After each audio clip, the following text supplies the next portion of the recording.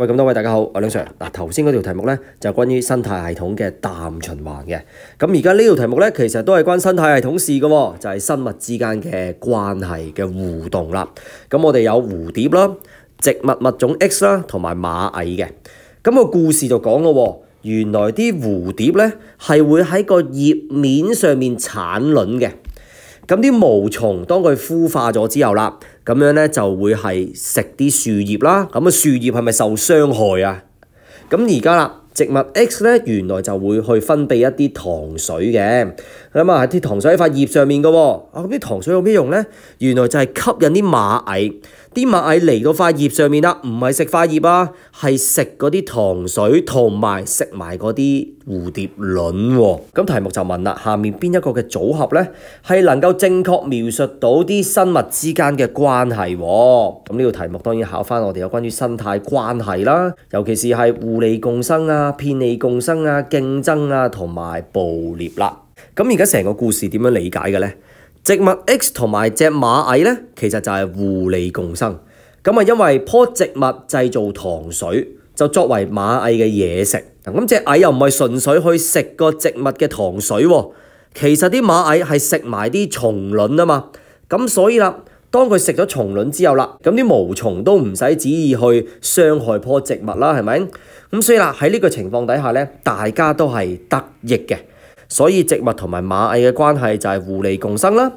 而去到螞蟻同埋個蝴蝶咯，醫生。而螞蟻同埋蝴蝶咧，咁我哋發現啦，就係捕食嘅關係啦。我哋唔係講緊螞蟻會食成隻蝴蝶喎。咁睇翻成個故事我都知啦，原來啦啲螞蟻就係食嗰啲蝴蝶卵啊嘛。咁所以啦，蝴蝶同螞蟻關係咧就係捕食啦。咁所以答案咧就係 B 咯。咁過往咧，我哋都有唔少嘅題目係有關於一啲生物之間嘅關係㗎。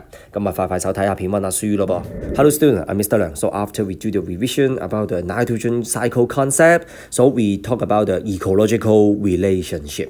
So in this question, it's talking about the interaction among three organisms: butterflies, plant species X, and the ants. So for the whole observation, what is it? Butterflies lays eggs on the leaf surface of the plant species X. So when the caterpillar hatches from the egg, they feed on the leaves. We can see that the caterpillar, they feed on the leaves. So the plants, they get harm.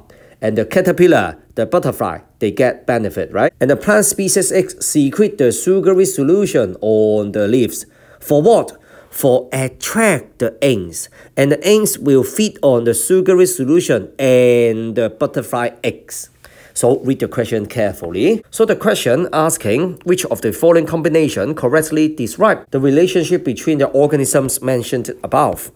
So for the question, we need to realize the ecological relationship. For example, mutualism, commensalism, competition, and predation.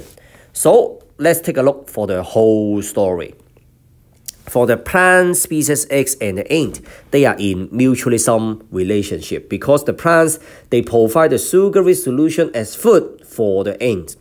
At the same time, the ant also protect the plant by eating the butterfly egg, so it's a kind of protection. So for this case, both of them get benefit. Therefore, their relationship is mutualism.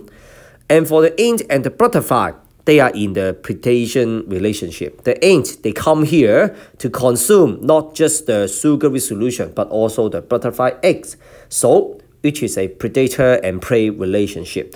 Therefore, the answer is B. So you can see that there were different types of questions about the ecological interaction before. So watch the video and do the revision.